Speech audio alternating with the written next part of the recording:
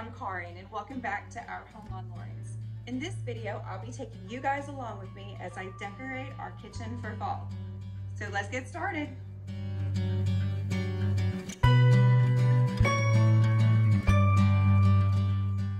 The first thing I do is decant my favorite household cleaner into a pretty amber bottle.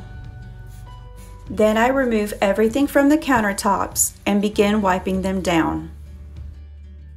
This gives me a clean slate to work with.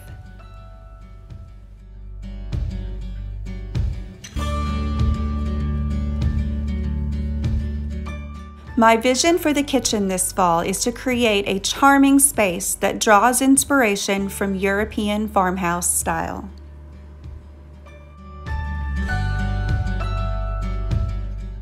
I also challenged myself to only use pieces that I already had on hand instead of buying anything new.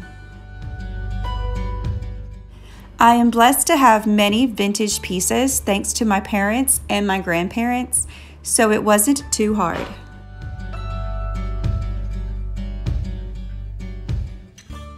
These pieces definitely add to the charm of the space.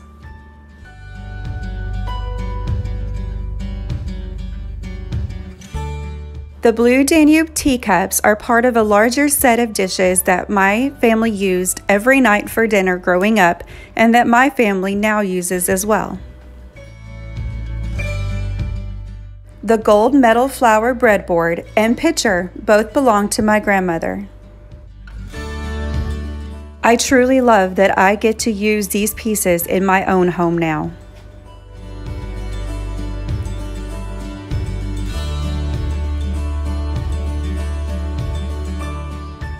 I built the little wood stand a couple of months ago using a scrap piece of plywood and 3 wood finials that I purchased at Hobby Lobby. I finished it with a coat of walnut stain and then a clear coat of polyurethane.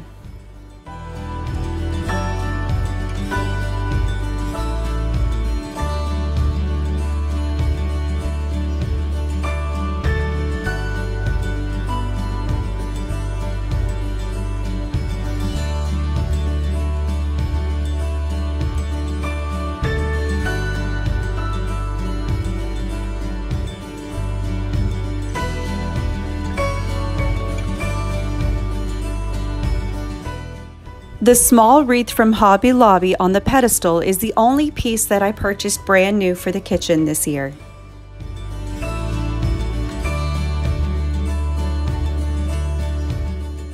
Fresh fruit makes great decor as well as a healthy snack.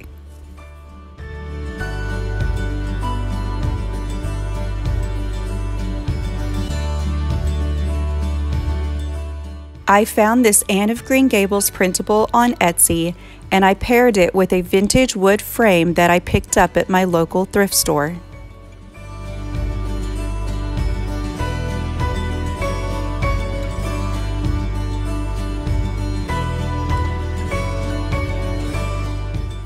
Last night I added a shelf above the stove to fill the empty space.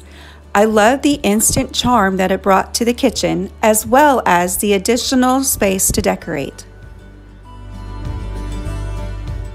I built this shelf with 2 inexpensive corbels from my local hardware store and a scrap piece of shelving that was cut to size.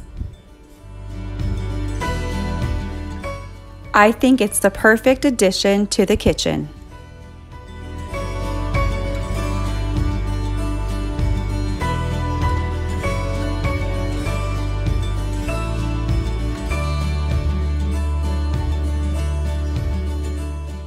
Would you believe that that porcelain blue and white container is actually a vintage Avon skin softener jar?